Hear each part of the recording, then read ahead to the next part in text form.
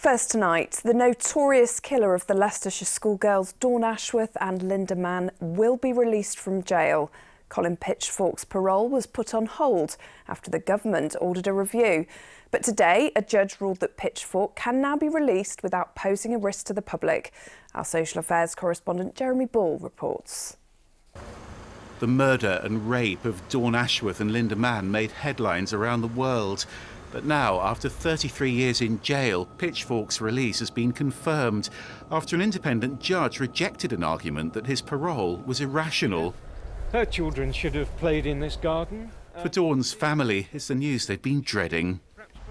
Well, I'm appalled by today's decision. I'm concerned about what it says, what messages it sends out, and what assessment it makes of the worth of the lives of my niece and his other victims.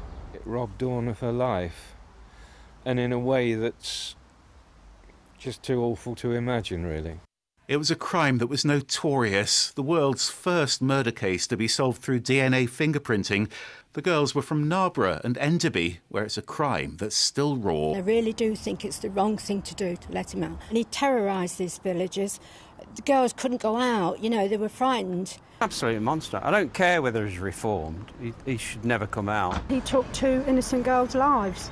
So, no, I don't think he should be released. He had his child in the car while he murdered those girls. I mean, that's terrible. I feel so sorry for the families, and it's just not right.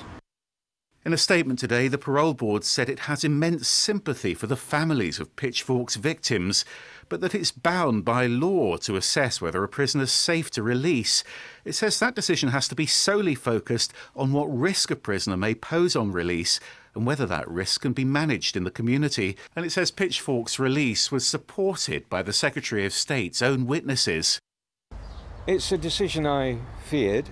It's saying to sex offenders, child rapists, that they're at some point in time are going to be able to resume their lives. Of course, what Colin Pitchfork did all those years ago is horrific, but he's been assessed now as being safe, and the parole board says he served his sentence, and so they don't have any legal alternative but to release him.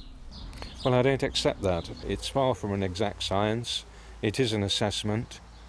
They're taking a risk with the lives of the children of the families in the location where he's going to be relocated, in my view, and it's nothing more than an experiment. Pitchfork's now in his 60s. He's going to be banned from Leicestershire and monitored closely, but today's decision means he's likely to be free within weeks. Well, Jeremy's here in the studio. Jeremy, you can really hear the emotion there. Why isn't Pitchfork being kept in jail? Bottom line, Emily, the parole board simply had to put that emotion to one side, because while these crimes were so shocking, while Pitchfork was so notorious, as we said in that report, he has served his minimum jail term now, so that simply wasn't relevant. All they had to consider was the risk he poses to the public now.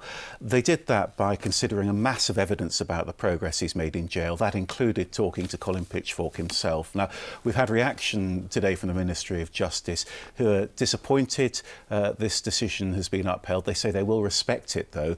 Reaction too from the local Leicestershire MP, Alberto Costa, who's campaigned really hard on this issue. As you'd expect, he's disappointed too. He says, though, if these crimes had happened today, the outcome would be very different. If Colin Pitchfork had committed just one of his crimes today, he would likely have received a whole life tariff, which would have resulted in him spending probably the whole of his natural life in prison. But that doesn't, in my opinion, excuse the parole board from making a decision which I think people are right to feel angry at. That here it is that a man who's only 61, fit, healthy, is being released from prison having committed these horrific crimes, and yet the family and friends of the victims, well, they frankly have a life sentence to serve. So, Jeremy, how will the public be protected from him? Well, the parole board has recommended some very strict licence conditions for Colin Pitchfork on where he lives, on who he contacts, on the technology he can use. He's banned from any unsupervised contact with children. He's banned from Leicestershire. He'll be tagged as well. And he'll also, I think this is really interesting, he'll also be subject to lie detector tests. And if he breaches any one of those licence conditions, well, the bottom line is he could be sent straight back to jail.